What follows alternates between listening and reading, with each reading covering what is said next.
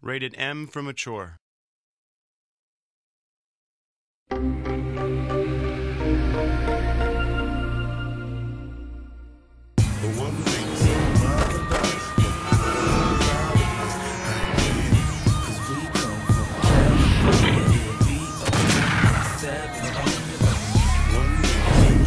My name is Larenz Tate, and I play the lead role of Buck. Yo, holla. Basically, Buck is the protege of a OG, original gangster by the name of Dupree, who is holding down the streets of Los Angeles.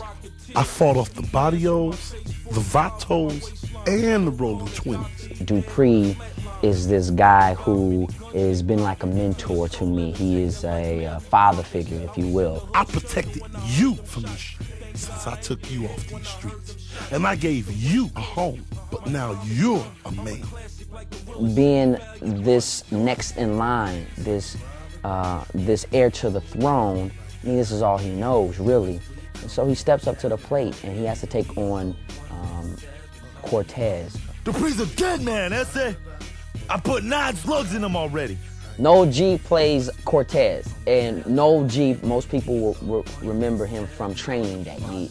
He plays a lot of the Cholo SA guys that you've seen before, but he plays them to the T. All right, check this out, dawg. I ain't trying to start no holy war. I just came here to get a decision, dawg.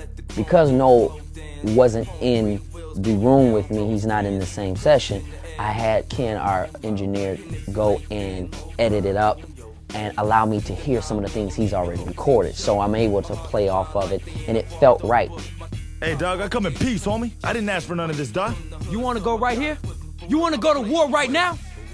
I've been approached many times to try to get into the video game world, but this seemed to be the most ideal for me. I like the idea of the street cars. I like the idea of the world. I like the idea of this young guy who is up and coming. I'm the person that gives you sunlight. I'm the person that gives you the air to breathe.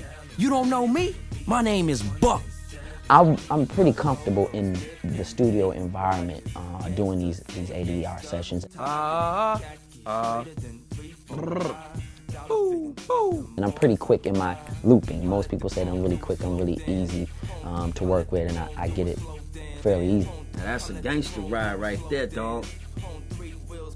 Hey man, that's my gangster ride right there. I kept it real hood, period. It was very hood, and I think that's the thing that we're looking for. We want this game to be authentic.